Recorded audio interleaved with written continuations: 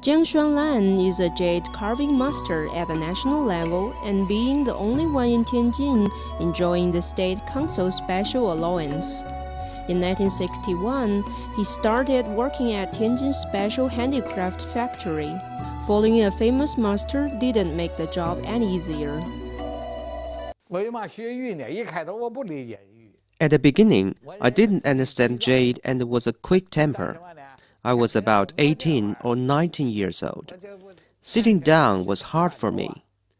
The first 2 years, I didn't come up with any decent work.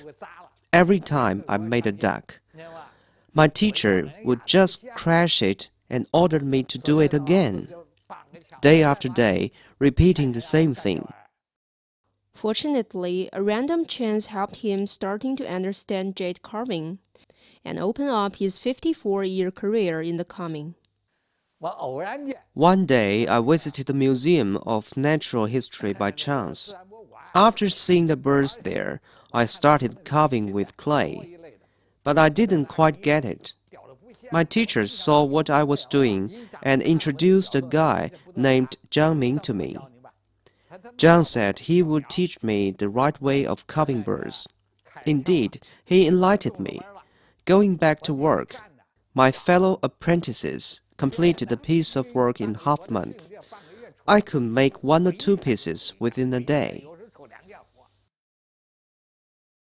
There is an old saying going like it never rains but it pours. Jiang Shuan-lan's talent and unique style helped him acquire the expertise from his teacher Lu Jade. In his hand, the meticulous subtraction art has demonstrated the impressive magic to the world. Li Meikun was an old colleague working at a factory with Master Jiang.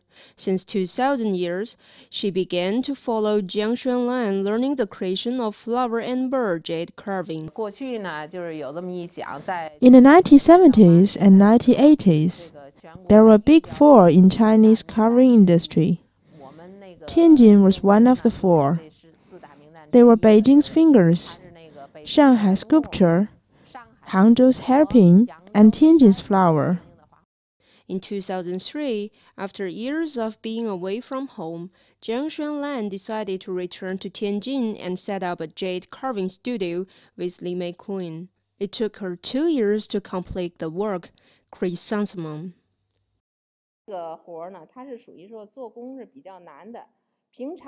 It's a hard piece to work on. Usually, a chrysanthemum is made 3 to 5 layers, but we made this flower over 70 layers from the center to the bottom. Time has brought the master countless honor, but also has took away his youthful creative energy. Now, painting has become an indispensable part in his life. He learned painting from Mr. Feng Jicai and has formed his own unique style.